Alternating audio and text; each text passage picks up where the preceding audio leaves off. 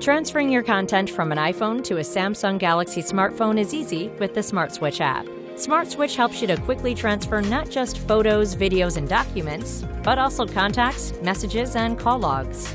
There are 3 ways to use Smart Switch: wired, wireless, or by using your PC or Mac to back up your files. In this video, we'll show you the wired method, which lets you transfer the broadest set of files. To switch, you'll need your old device, your new Galaxy device, a USB cable, and the USB to USB-C adapter that came with your new phone. Before you begin using Smart Switch, make sure to back up your data to iCloud, deregister your iMessage account, and have your iCloud ID and password handy.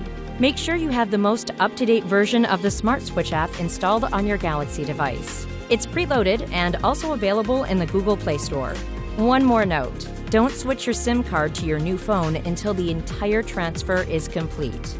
To get started, connect your iPhone and new Galaxy phone with a cable and adapter.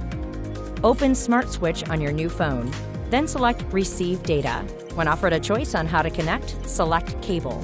A pop-up will appear on your iPhone asking if you trust the connected device.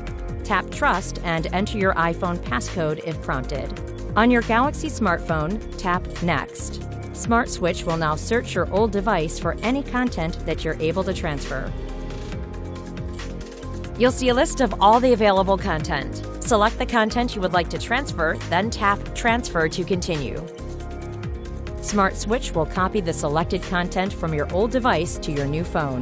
This may take a while, especially if you have a lot of content on your old phone.